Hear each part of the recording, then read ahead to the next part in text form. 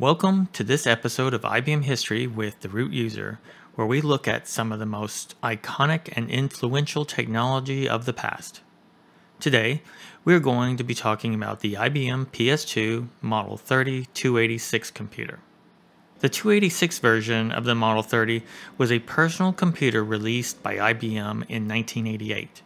It was part of the IBM PS2 line of computers, which was designed to replace the IBM PC and XT models.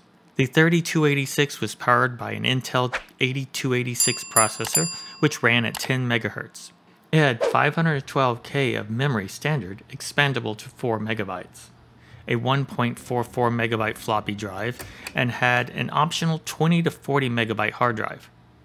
While most PS2 models featured IBM's microchannel architecture, which was designed to improve the speed and expandability of the computer, the 3286 model used a standard ISA architecture to keep costs down.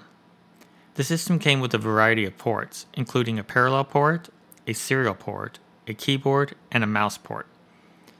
It also had expansion slots for additional components, such as a sound card or a network card. The computer ran IBM DOS.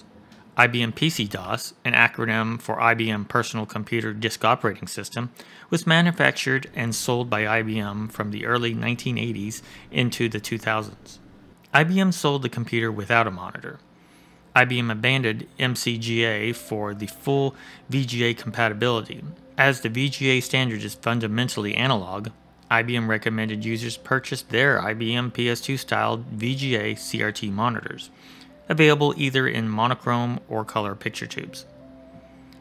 It was a popular choice for businesses and organizations, but it was also used by individuals for home and personal use. Here's one of the games I would play originally on my IBM PS2, Space Quest 3 from Sierra Online. You can see the quality of the graphics that was possible from this computer, along with the sound that could be achieved with expansion cards and the Roland MT-32 sound module. The IBM PS2 30-286 may be a relic of the past, but it was a significant step forward in the development of personal computers. It was a powerful machine for its time and set the standard for future IBM and other personal computers. Thank you for watching. Join us for next time for another episode of IBM History with the root user.